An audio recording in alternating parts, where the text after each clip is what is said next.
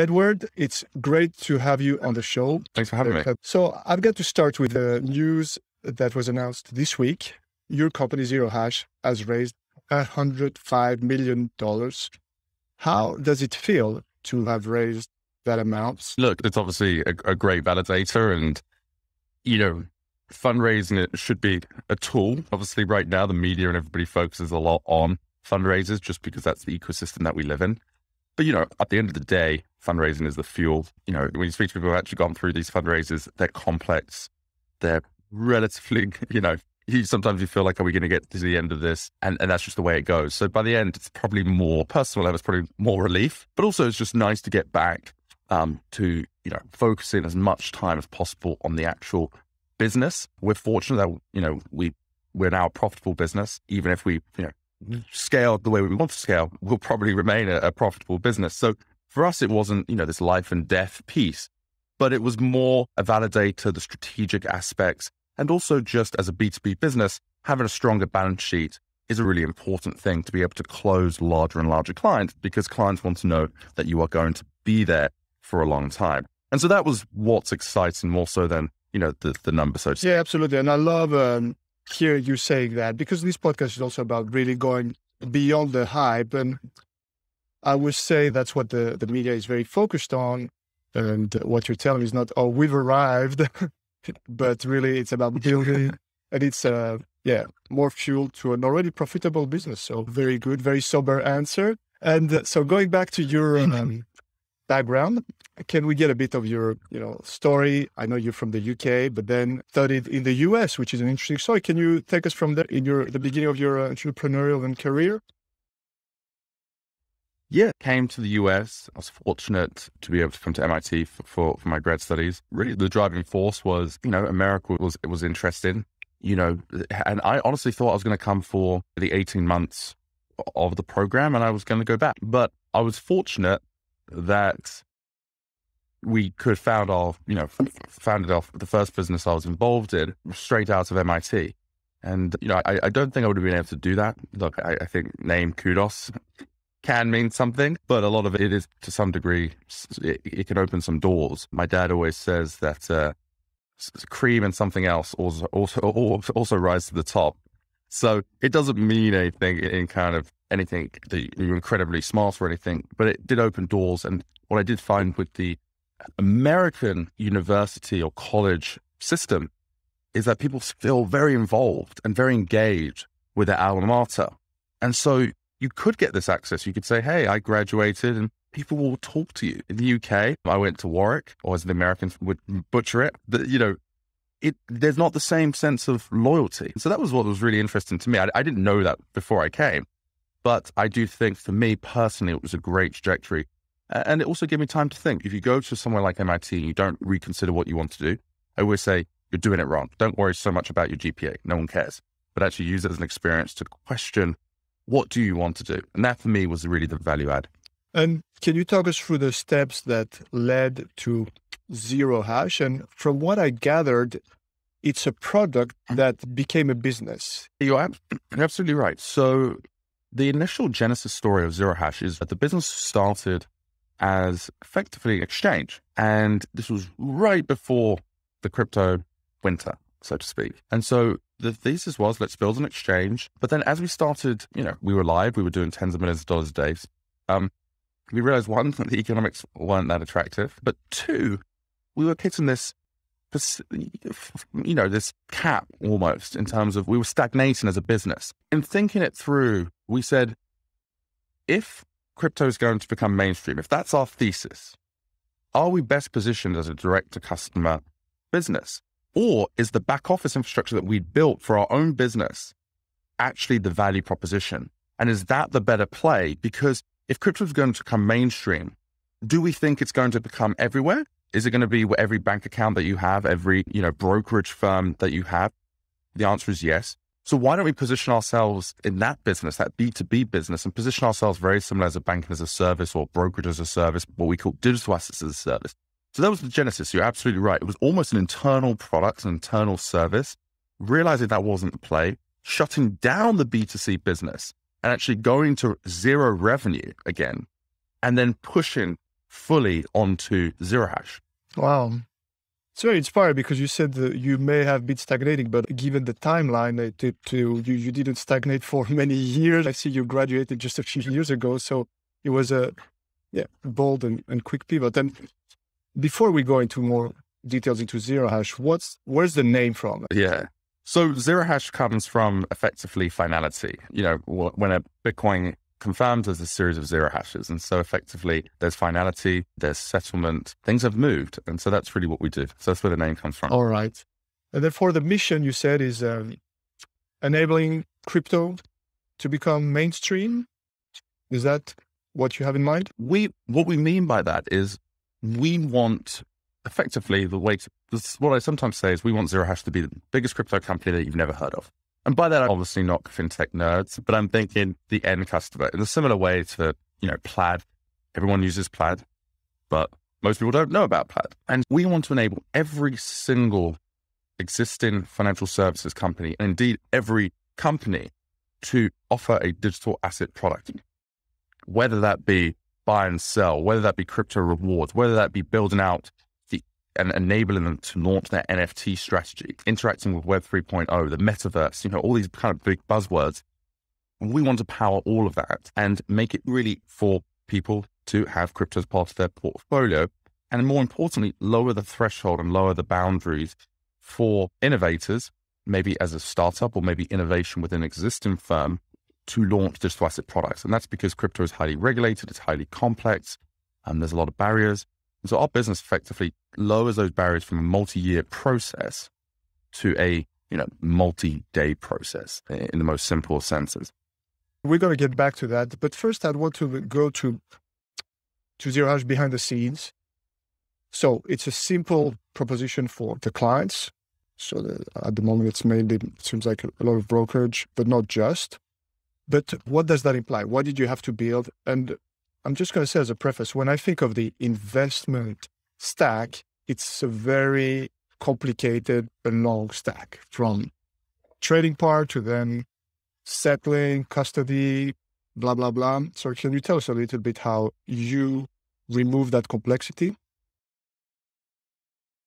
Yeah. So what we effectively allow people to do is to build a digital asset product. So let's say an investment app, for example, and they allow you to trade stocks. What we allow them to do is to offer crypto side by side to the stock trading product on the same front end that clients are used to. And so effectively our clients are the front end interface for the client. Everything on the back end, from the data that is presented to the end client, the liquidity, the custody of crypto, the legal movement, the custody also from a legal perspective, i.e. where do those assets sit in terms of balance sheet? Most people don't want crypto to sit on their balance sheet, especially if they're a publicly listed company. So we take on all of those different pieces and allow people to effectively offer the exact same experience that they may already have in equities trading or on the brokerage, on the banking side, and offer crypto side by side. More importantly, what we allow, and this is maybe getting a little into the weeds, but what we allow on the brokerage side as well is if a client has $100 in their account, for example, we allow that client effectively to buy $100 of stock or $100 worth of crypto. And what that means is that they have a single fiat account and they don't have to move the assets like they have to move them to Coinbase, for example. So it's much more capital efficient and seamless for them. So that's effectively what we provide. Great. So can I ask, how does that work in particular in terms of liquidity if you're not an exchange? Yeah. So the way it works, and we actually allow people to source their liquidity outside of us, but most clients now will take our liquidity. Effectively, what we do is we are a principal to the transaction, and then we effectively hedge. So it's legally George versus ZeroHash versus, and then we hedge out that trade against different liquidity providers. So that's how it works. We're effectively almost like a principal dealer. Understood. And I suppose for custody, it's a similar thing?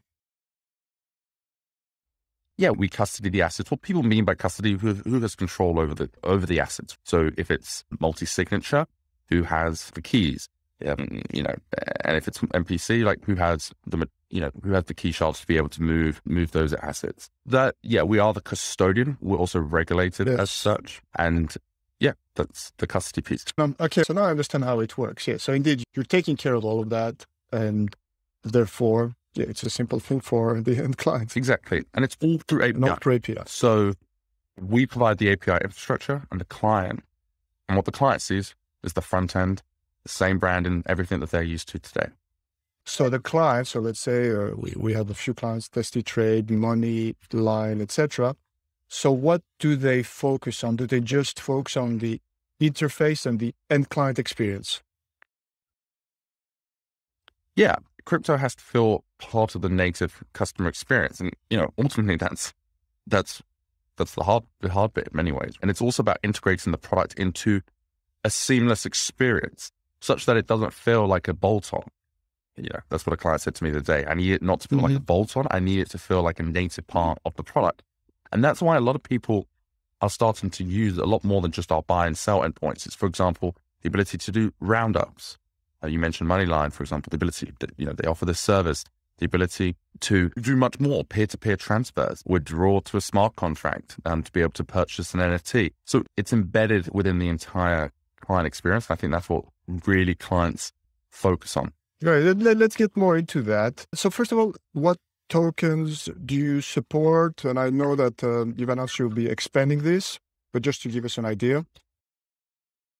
Yeah, we support about 40 different tokens today. We will be supporting 80 by the end of this year. Big themes are tokens that are layer 2 or infrastructure that is layer 2 and building tokens on, or supporting tokens on that. I think multi-chain support for stable coins is going to be really important as well. You know, we're looking today, if you've seen what's happened to ETH gas spikes, it's a really challenging proposition to say that Ethereum-based stablecoins is the payment mechanism for the future. And then there's a bunch of metaverse token that we're going to be supporting as well. Also, the reality is this space changes at 1,000,000 miles an hour. So the largest 20 coins that we have today, for example, a portion of those will be in the largest 20 coins in a year's time. But I think it will be, and you've seen that year on year. So there's a lot of change. This infrastructure is constantly changing, and you will need to ensure that you're providing a token choice that is relevant to your customers. Sure. Understood. So now let's go a bit more. You already mentioned some of the use cases. So let's go back to this, as we've mentioned in the roundup. Can you tell me a bit more about, I intuitively understand, but can you tell me in details how that could work? Yeah, so roundups is a really simple, and I think it's actually a really interesting thing for people who don't necessarily invest. So that could be somebody who, you know, doesn't earn the highest salary, but the reality, and some people, I think it's really important. And you know, in the US where I'm based, 70% of Americans don't have $1,000 to pay for something that, you know, is an emergency case. These people aren't investing in the stock market. They're not investing in crypto. And so this answer isn't just about crypto, right? Just investment as a whole, and crypto should be a portion of that. People aren't investing in a really seamless way. So, for example, what roundups actually mean is I buy a coffee for $3.49, 51 cents will be used to round up and purchase a portion of a digital asset. If people don't have a portfolio, and this is like, you know, these are fractional pieces which really come about and become more meaningful, there will be a greater wealth divide, right? If you've seen what's happened in the stock market, if you've seen what's happened in the crypto market over the last 3 years, if you weren't invested, you effectively got poorer and the richer got richer. And, you know, I don't want to beat the drum about, you know, these are life-saving things, but I do think it's really, really important that everybody is an investor in a way that is responsible for themselves. And this is a really good way for people to invest in digital asset market if they are not, you know, if they don't have, you know, a savings account that they can put a portion of their portfolio in. I think people sometimes, you know, forget that. Yeah, no, it's a concept that I love so much because I fully agree with what you said about, let's call it the inequality factor to make it short, which typically the thesis that you need a certain level of income to be able to invest. And those that invest, I've seen their wealth grow faster than just those that rely on income. The classic, I think, approach to that, try savings, better spending habits, etc., education on how to invest. But it's such a tedious process. Yeah. And also some people not everyone wants to be fully involved in this activity of investment. And therefore, it could play a very important part in the future of investing. Agreed.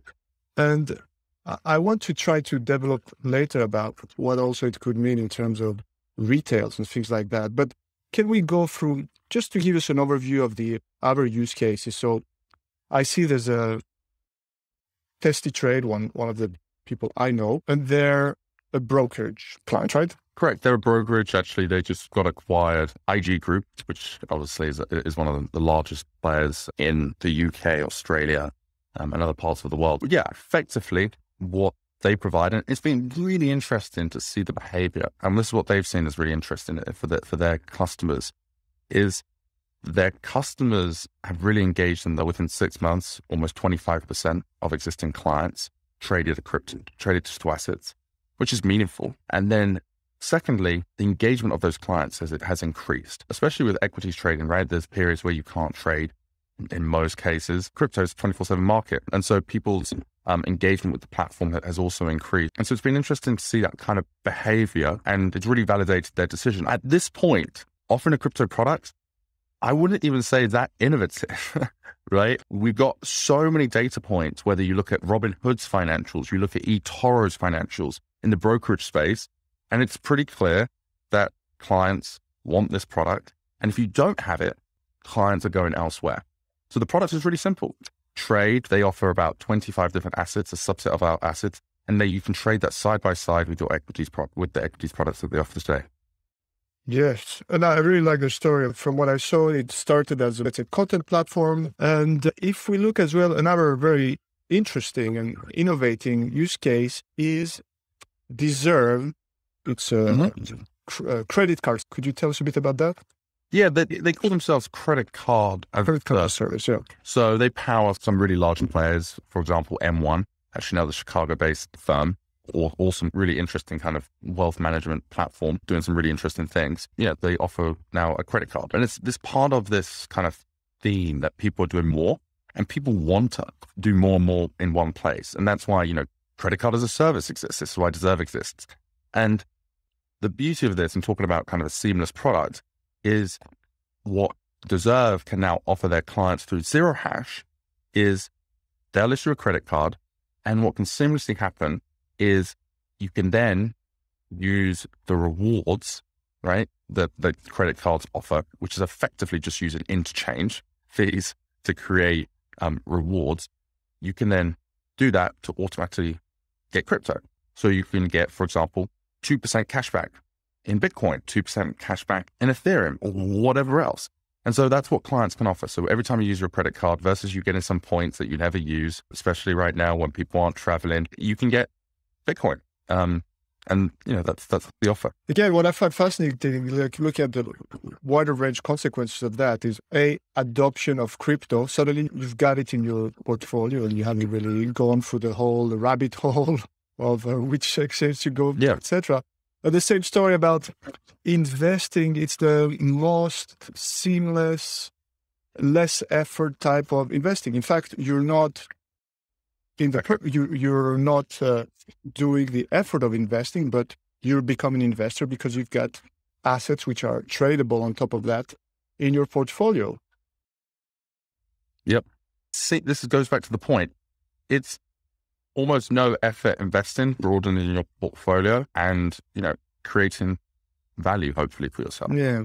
Now, this is what I found wonderful about the embedded. So, like I said, we spoke to Drive Wealth earlier, and yours. There's some investors who are going to, let's say, lean in and be very actively focused, and they can still do that.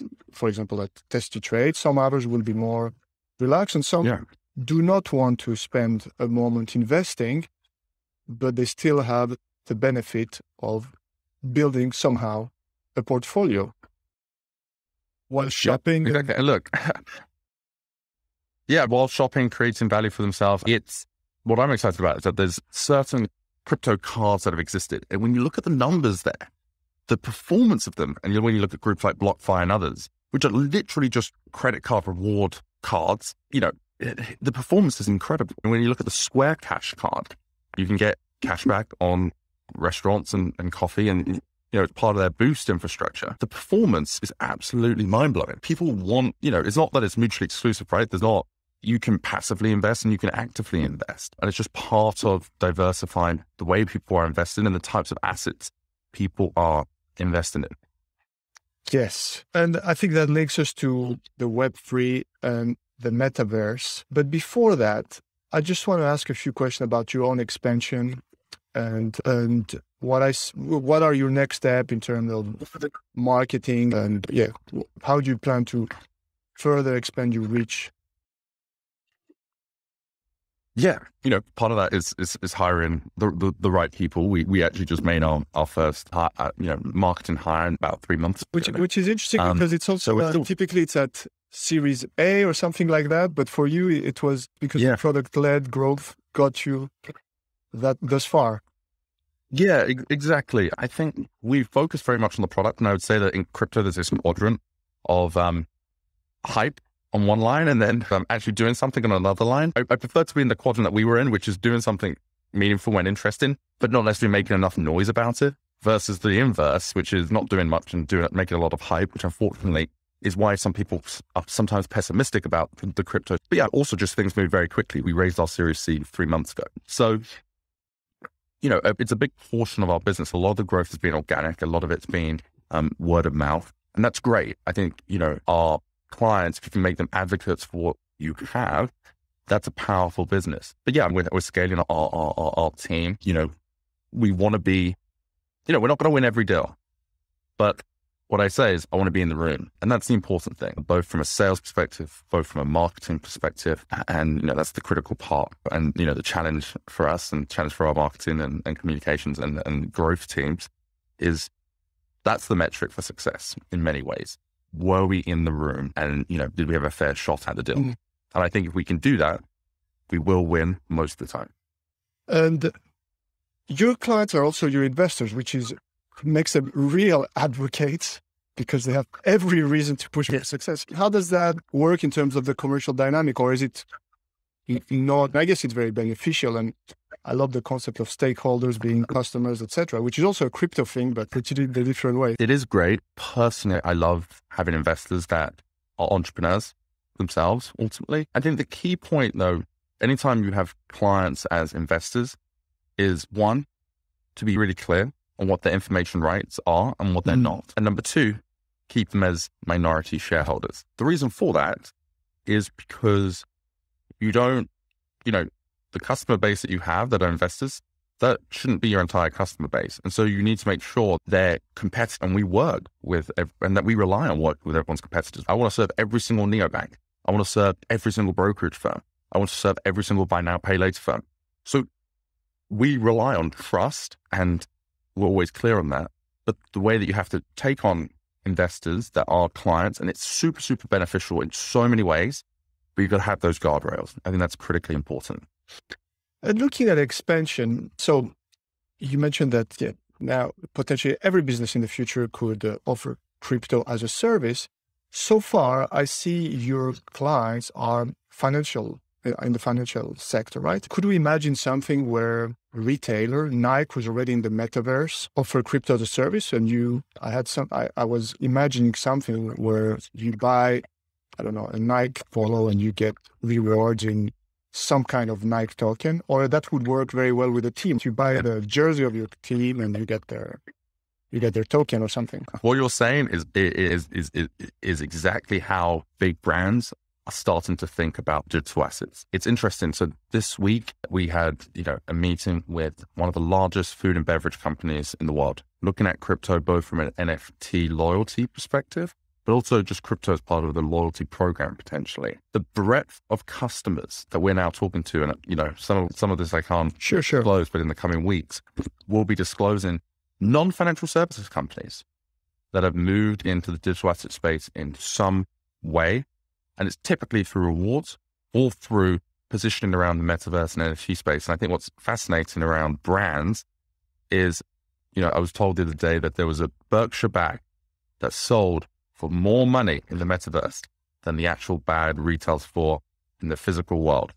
That's incredible. When you look at the concerts that are going on in the metaverse, and the number of the number of people that will start attending these things, it's going to grow. And so it is a wave that every brand, Nike is very well positioned for it. And, I hadn't thought about all those different pieces about even with the clubs, even it gives you that distribution. I think it's incredibly exciting. No, absolutely. I think what we can talk about, when we think about the metaverse or like living online and things like that.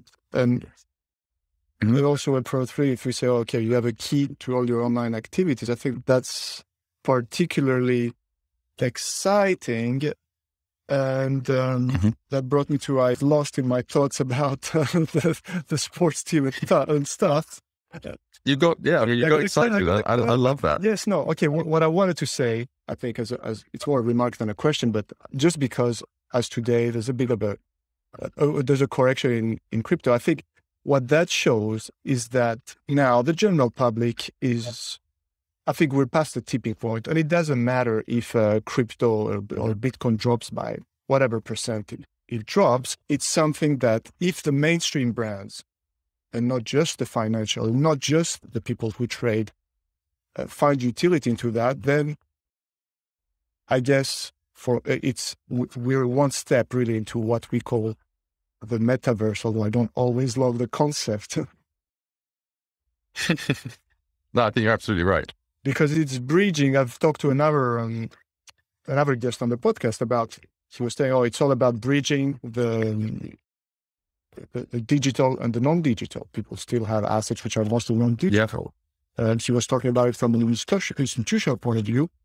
But from what I gather, we're not talking about how to do it, well, from a very individual and personal point of view, and even for people who are not into crypto. That's exactly it. I mean, I think one of the things that that I'm most excited about is around this bridging. When you think about Web 3.0, you think about NFTs. It's pretty complex to do today, right? To actually buy an NFT is pretty complex, and people are very interested in it, but how they do that needs to be simplified. So one of the things I'm most excited about is traditional payment rails acting with ZeroHash as a bridge. What I mean by that is if you want to buy, say, an Ethereum-based or Solana-based or a Polygon-based NFT, most clients don't want to think about that. Most clients don't care about that. But you have to interact with the smart contract. You have to buy, for example, Ethereum, and it has to be sent. If you can simplify that and you can partner with some of the world's largest payment processors, it makes it now seamless and easy for anybody to buy an NFT. And it's that bridge that we service. We're not a payment group, right? We don't focus on credit cards, debit cards, ACH, Apple Pay. There's incredibly large and successful companies doing that. Where we fit in and where we're incredibly complementary and where we are working is around that bridging point, around those metaverse or NFT pieces, because there has to be an interaction with digital assets in that flow. And that's critically important. It's a requirement. It's not a nice to have or an opinion thing. You have to interact, but most people don't want to think about that. And that's the bridge. Yeah, and I would say it could almost go even further, because now there's so much hype about NFTs, ownership economy, and stuff like that. And many of us, including me, we're going through the rabbit hole and playing around with it. But really, I think if you look at the utility of the NFT for a even more general public, it's not about what's called NFT. It's about, can I own something that is very dear to me, which is whatever, my football team, my brand, or something like that. Eventually, I think when we stop talking about NFTs and Ethereum, the metaverse, that's when it's probably going to be happening. Absolutely. Yeah, I got this from open banking. I've been really involved in open banking. I think when people start thinking about open banking, just interact it with seamlessly, which is a fintech thing. There's more than fintech nerds in the world. The revolution will really happen when we stop talking about that. Exactly. It's taking something from niche to mainstream. That's really exciting. And I think that's something that we can, further think about, and perhaps it's for a second episode. We'll conclude on that, as it's a meaningful purpose for your company and a meaningful, trend, I think, in the investment world and beyond. Yeah. So thank you very much. I just want to ask a couple of questions to finish. And first of all, personal question about how do you invest personally? Yeah, pretty boring in some ways.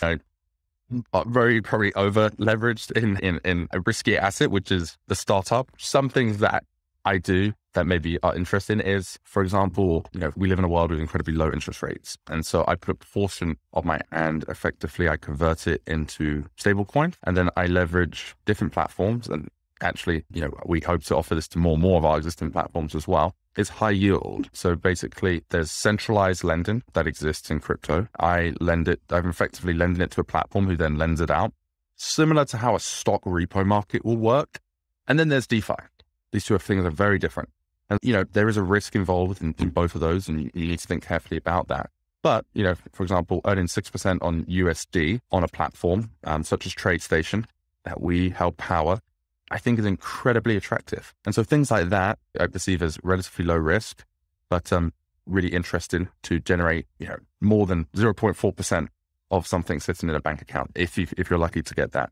So those are things I'm interested in doing. That brings us to the DeFi mullet. So crypto at the back and traditional finance and okay, it's for another episode, but I think I just saw some news about a fintech that was offering 4% APY because of a stablecoin mechanism in the back. I saw it yesterday. That's current. That's one of the most interesting neobanks in the space. The founders there are incredible. They've actually been involved, and actually, if you look at the backstory there, it's one of the most interesting stories as a fintech. And I think they're really clear of what their mission. And yeah, I'm super excited for what they're doing in the space. And Trevor, the CTO there, I think is one of the deepest thinkers about how you leverage DeFi in a traditional financial setting. They have millions of customers, and how they think about it from a risk perspective and from a productization perspective. I think it will be a great case study. Anyone interested really should look at what Trevor is saying more so than me. The invitation to the podcast is being sent very soon as we speak. Wonderful. Awesome. We have a last. I look forward to that one. A quick last question, and maybe you want to add anything on your side, but I'd like to ask people, what would they do if they were to choose a different career path?